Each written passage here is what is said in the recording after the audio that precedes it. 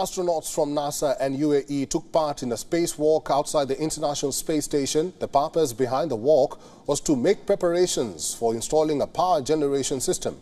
But what made this moment special is that this is the first spacewalk by an Arab astronaut.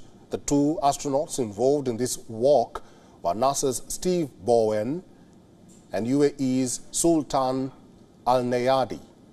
The two astronauts stepped out on Friday to set the stage for installation of upgraded solar arrays on station's struts.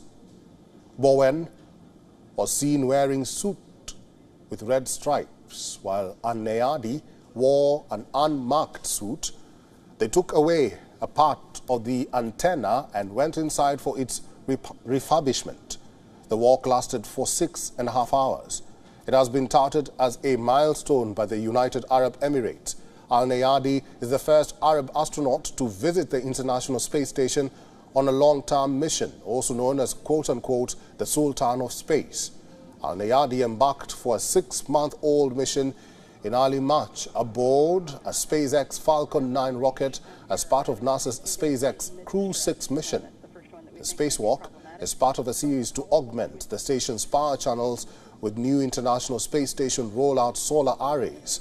NASA had said the two astronauts would route power cables to prepare for future power system upgrades outside the ISS. 4 of the new arrays have been installed so far. Hopefully, al-Neyadi's achievements will inspire an entire generation of space enthusiasts from the Arab region.